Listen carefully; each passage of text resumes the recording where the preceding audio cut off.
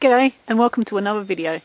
In today's lesson we are going to learn how to make a chain scarf. This project is perfect for beginners because we're using beginner stitches. It's a chain and we also use a single crochet. So they are the basic stitches that you will learn when you start to crochet. There's a number of different ways you can wear this one and I'll show you in just a second how else that you can wear it. My version of the chain scarf has a little section that is located on the left hand side, and this is great for attaching crochet flowers or anything that you would like. So you can wear the butt section at the back if you didn't want it to show, or you can wear it at the side and attach your favourite flower. In the video we also learn how to make our scarf long like this, or you could also wear it short. It is very easy to make your scarf short. You can either have one layer or you can make it an extra long and then double up your scarf to make it nice and thick. I think this is going to be really nice and cozy during the winter months. As you can see, Rachel isn't exactly dressed for winter, but I just left her without hardly any clothes on so that you could see the scarf and see how it sits. So to make it a short one, all you've got to do is twist the yarn and then flip it over your head. And then you just sort of organise your scarf so that it sits nice and pretty. And maybe not like that. I would suggest doing it in the mirror so you can see what you're doing. So let's get started on the video. For this project we're going to need a sharp pair of scissors, a yarn needle with quite a big eye on it. For today's project we're going to need a crochet hook that goes with your yarn. I've got a 5.5mm hook, or a size I or a size 9. This hook was supplied by Moonshadow Threads. They're fantastic hooks, they're really comfortable to use, they're nice and lightweight, and I will put the link below the video so you can go and check out to get your own. A nice pair of sharp scissors, a yarn needle with a nice large eye so it's easy to thread your yarn, and I'm going to be using worsted weight Vanna's Choice and also some Impeccable as well, which I'm pretty sure is worsted weight as also. You can use any yarn you like for this project and then just use the hook that's recommended for your yarn. So let's get started on the project. I've just decided to change my background because I didn't think the cream would show up on the white, so a bit of exciting because I haven't used my black background yet. It's my new one. So what we're going to do is we're going to start with a slip knot, and you can use one strand of yarn for this project, but I want to make my scarf nice and chunky, so that's why I'm using 2 strands. So to make your slip knot, I'll show you with one piece so that it's easier to see. There's plenty of different ways to do this. There's probably over 20 different ways, but this is how I do mine. I hold the short piece in between my fingers, wrap my yarn twice around my finger, grab both pieces of yarn like so, grab the left one over and off, grab the yarn that's attached to my ball, wrap it around my finger once more, and pull off like that. And then you can just tighten the slip knot to your hook. There's also a different way, which is to make a loop. So just lay your piece over the top, grab your loop, push your fingers in, grab the yarn that's attached to your ball and pull up. Like I said, heaps of different ways to do it, so choose one that you feel comfortable with. So we're actually going to use 2 strands, so we want to make them both together. Still the same process, putting your slip knot onto your hook. And this project is perfect for beginners because it's using the chain stitch and the single crochet, which are really, really easy, and they're the ones that you first learn. So let's zoom in a little bit. Not that much, but so we're just going to chain. So we're just wrapping our hook underneath our yarn, grabbing both strands at the same time. If you've only got one, you're going to grab one strand and pull through the loop.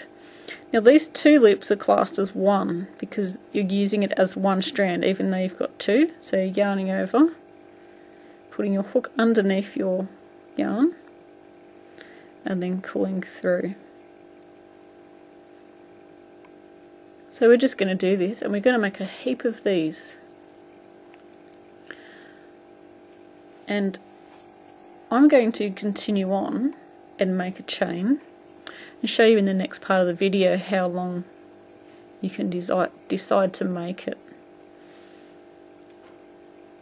So we are just chaining. This will, if you're a beginner, this will be perfect for practicing as well, because this project's not going to matter if they're not all exactly the same. And that will practice on your tension as well as getting them even as well. So stay tuned. Next part of the video, it will show you how to, or how long that we need to make our chain. I've made my chains about 1 metre long.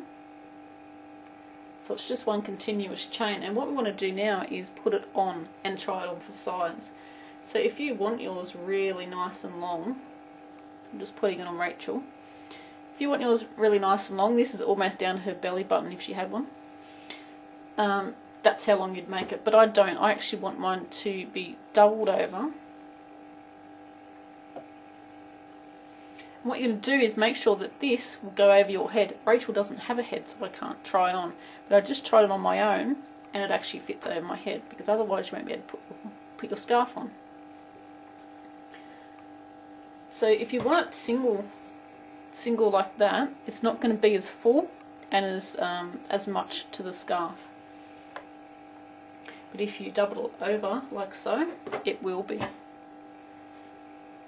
So decide on whether you want it single like so, or if you're going to double it over. If you're going to have it single, you may not want your chain as long, so you may only make the chain so it sits like that. And what I'm doing behind is just holding the chain together. That's the end of the chain, and that's where I'm up to. So if you only want it that length, you only have to do that many chains. But if you want to double it over, you'll need it nice and long, so you can twist it and put it over your head. So let's get started on the next section of the scarf. So grabbing the end of our scarf, we are going to join our chain together so that it makes a continuous circle. So going into the first chain, just grabbing my yarn, going into the first chain, we're going to, hang on a second, I'm all over the place, there we go. In the first chain, get these little fellas out the way, we're going to do a slip stitch. These two just want to get in on the party, don't they? There we go. So you're going underneath your yarn, you're going to pull through the loop, and then you're going to pull through the loops on that side. And that is a slip stitch, and now that is joined together. And what we want to do now is chain 1, because we're making that little section that was on the scarf, that little squarey rectangular section. So what we're going to do is, depending on how big you want your little section to be, is how many crochets you're going to do. We're going to work a single crochet. So going into the next chain, we're going to yarn over, pull up a loop, yarn over, pull through both loops, because this is counted as one even though there's 2, and that's counted as 1. So pull through both loops. We're going to go into the next chain. Now if you only use one strand of yarn, you're only going to have one strand of yarn there instead of 2. So it's yarn over, pull up a loop, yarn over, pull through 2. Next chain, yarn over, pull up a loop, yarn over, pull through 2. So you've got this much of your little rectangle section so far. So we're just going to continue on doing that single crochet.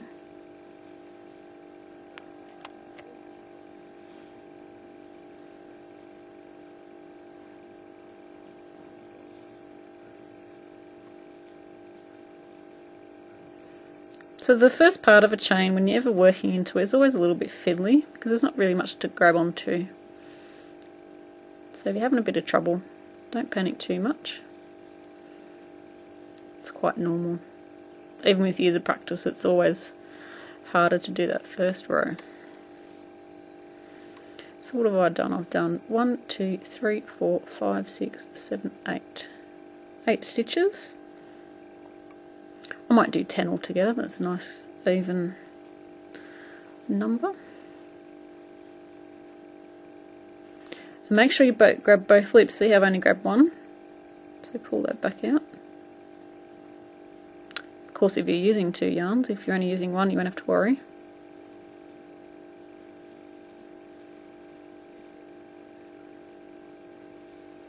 Okay, so let me just recount those, make sure I have done 10. 1, 2, 3, 4, 5, 6, 7, 8, 9 and 10. So that's how wide I'm going to have mine. That's about 1, 2, 3 inches across, or about 10 centimetres roughly. And what I'm going to do now is start chaining again. And we're going to keep chaining until we have, so that's, pretend this is all nice and neat and flat. That's how much chaining I've got. We're going to chain around until we have exactly the same length as what we've done before. So I'll do my chaining and then I'll come back and show you what I've done. So you no need to count in this project, because who wants to keep counting all those chains? Not me, that's for sure.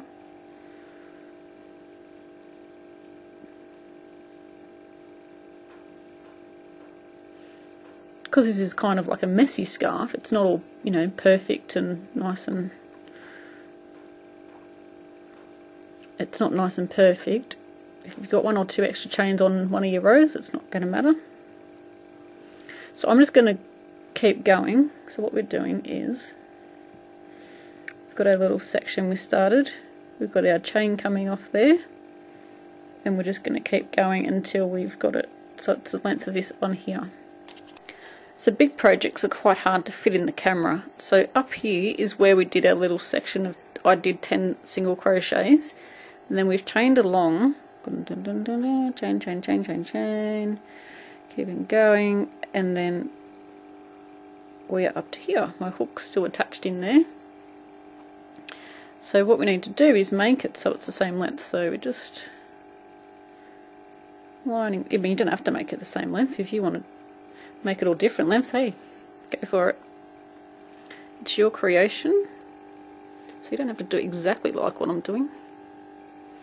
Okay, so that's basically the same length, and then up here is our little section we're doing, and what we're going to do is we're going to join this chain into here. So I'll be back in 1 sec. I've just got to reattach the camera to the tripod.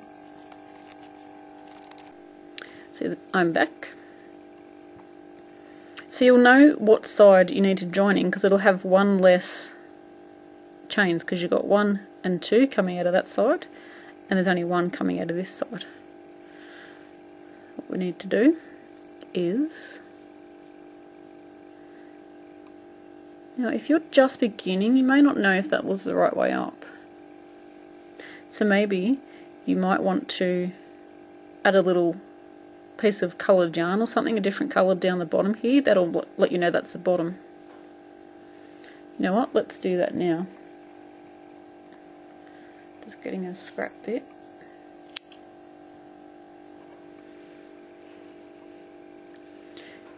So we're just adding it down the bottom. So you've got 2 coming off that side, and you've got 1 coming off this side. So the bottom is where it's coming off the bottom, and the top end, there won't be anything coming off it. So this is the row down here is our bottom. So I'll just put my chain through the bottom there, my hook, sorry, through the bottom there. Just putting on a piece of wool. This will even help me too, like, just because I'm not a beginner doesn't mean I don't need to remember. There we go. Not too tight because you want to take it out. So grabbing our chains back on there.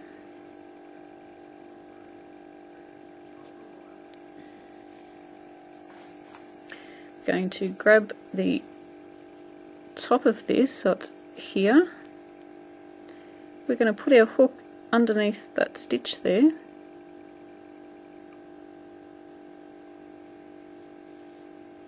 So you'll have 2 loops if you used 1 strand, you'll have 4 loops if you used 2 strands of yarn. Pull up a loop, and then we're going to pull this loop through there, so grabbing it with our hook and pulling it through. Just pull on that a little bit if you need to. And there's these ends again. Go away. There we go. And we've joined our 2 chains to the other side as well.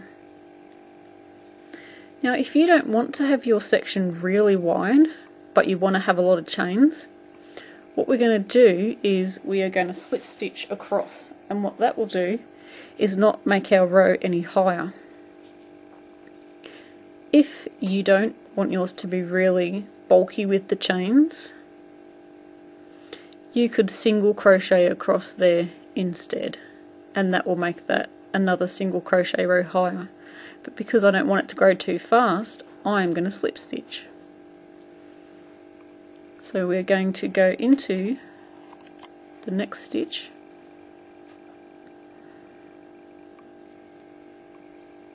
I've got the 2 V on the top there, and I'm going to work a slip stitch. Do not make this too tight. We're just going to slip stitch across, so it's just nice and loose, and in each stitch across, that's what we're going to do. Nice and loose. You don't want to work it too tight because that will make your work start to pucker up or gather up.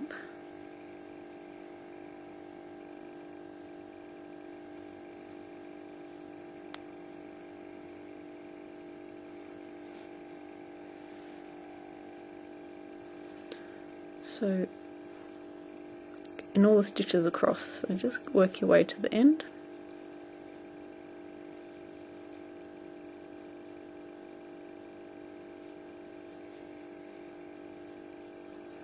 So our last stitch is here, not the chain stitch but the single crochet from before.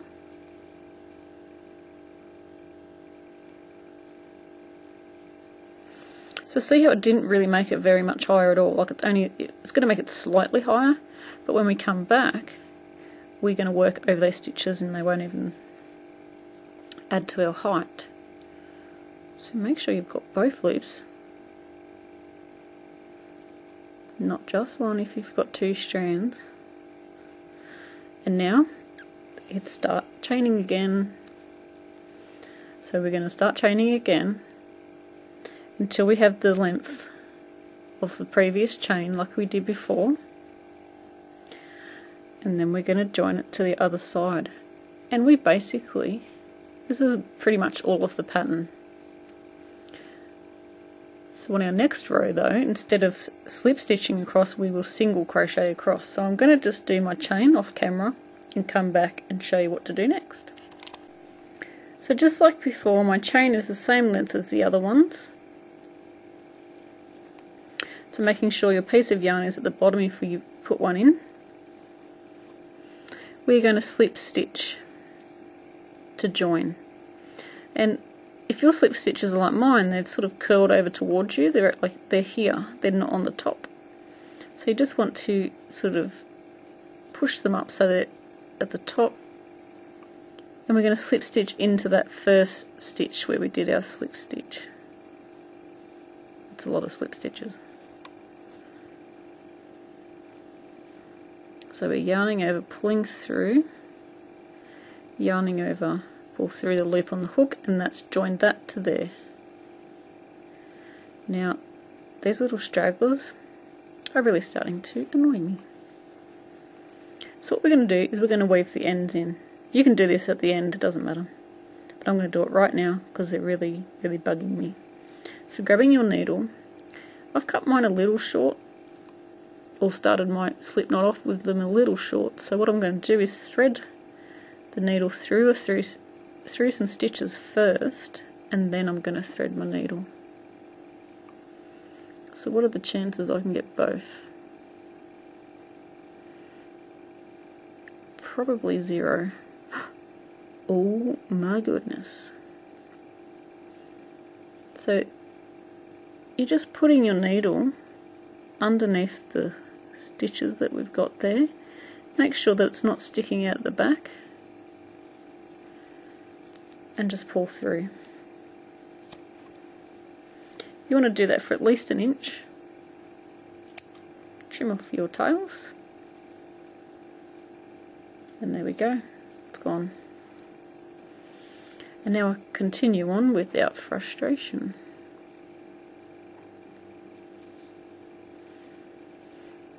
So what we're going to do now is work single crochet, but we're going to work over our slip stitches. You can work the single crochet into the slip stitch, but you know what, I find it quite hard to get them. So what we're going to do is we're going to work below the slip stitch. So we're going to work into the stitch below. We're going to go into below the stitch. So the slip stitch is up here, you're going to go below, underneath it. So pulling up a loop and doing your single crochet. So your slip stitches here, we are going to work down into there.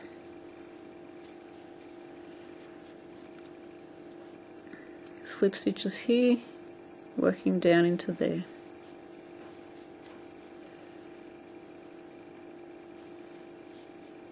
So you're basically going into the same stitch that the slip stitch was worked into.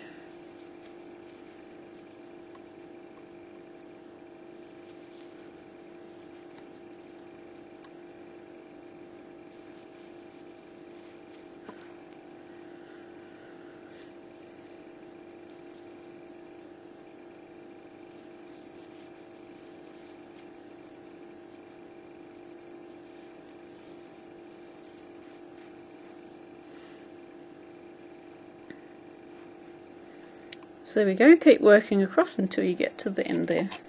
Just had to count my stitches. So I need to do one more stitch for number 10.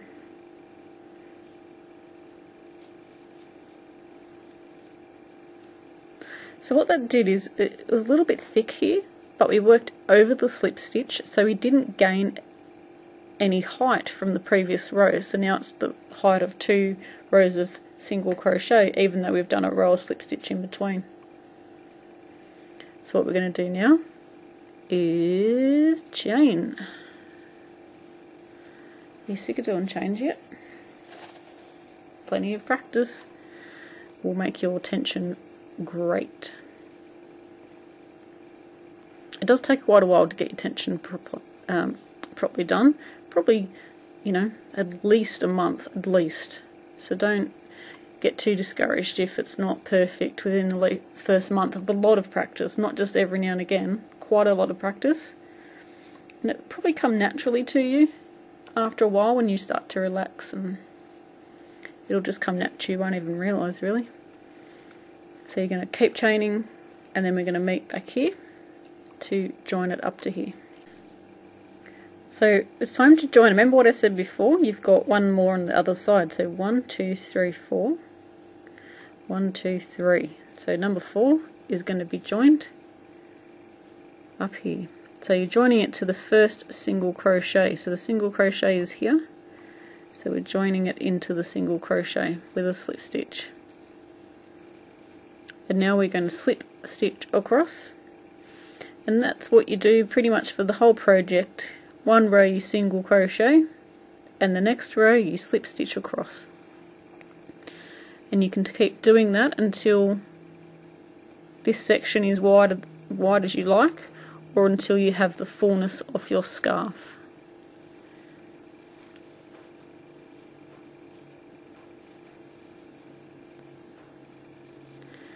Now you can add anything you like to this section that we've got here. I'm probably going to make a flower. I mean, you could add something that you've bought and, you know, like a factory made flower or something that you've handmade or anything really. Or you don't have to add anything at all. And you can just wear this section at the back near your neck. Completely up to you. So let's just make sure 1, 2, 3, 4, 5, 6, 7, 8, 9. Did I just work a single crochet in that last stitch? Yes. It's a slip stitch. There we go. So chain around and join, and your next row is your slip stitch row. So I'm going to continue off screen to complete the rest of my project. I will just put it on Rachel in just a sec to show you how far I've got. Then we're going to make the rest of the scarf and join up at the end. So this is what the chain scarf looks like when it's not doubled over. That's just hanging with the one layer. And this is what it looks like. So I'm just going to twist and then flip it over. And that's what it looks like. So that's how many rows I've done so far on the camera. That even looks quite nice like that, doesn't it? But I want mine nice and chunky for when it's really cold. So I'm going to keep going and add at least another few rows. So I'll meet up with you at the end of the video. So when we're ready to finish our scarf, I've done a slip stitch row before. So I'm just going to slip stitch into the top there.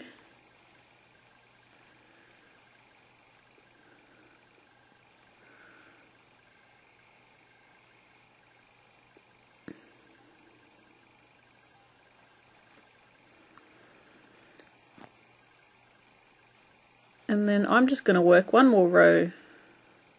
No, I'm not going to work another row of single crochet because that's going to make it wider, and I think that's wide enough for me. That's about 2.5 inches wide. So now we're going to cut off our yarn.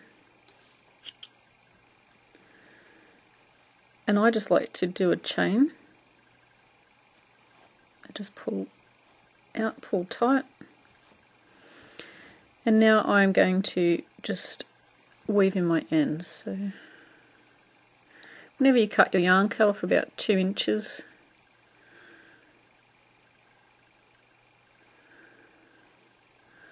Because you want a little bit to weave in.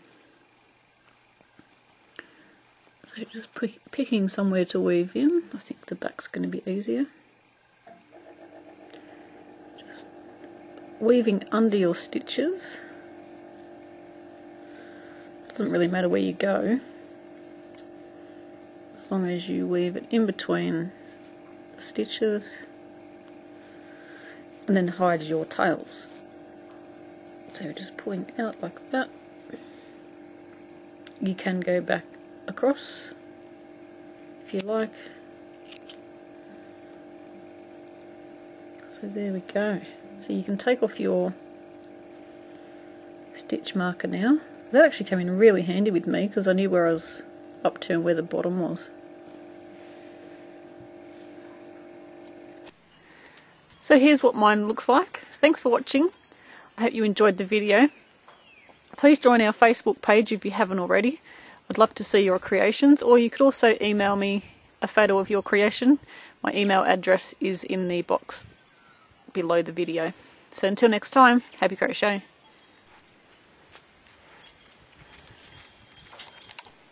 So here's what my scarf looks like, and I think this is really, really pretty, and I can't wait to wear this in winter. At the moment it's summer.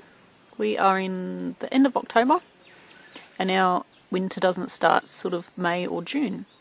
So I can't wear this for quite a while. So thanks for watching. I hope you enjoyed the video. Please subscribe, as there will be plenty more videos to come. And also, if you haven't joined our Facebook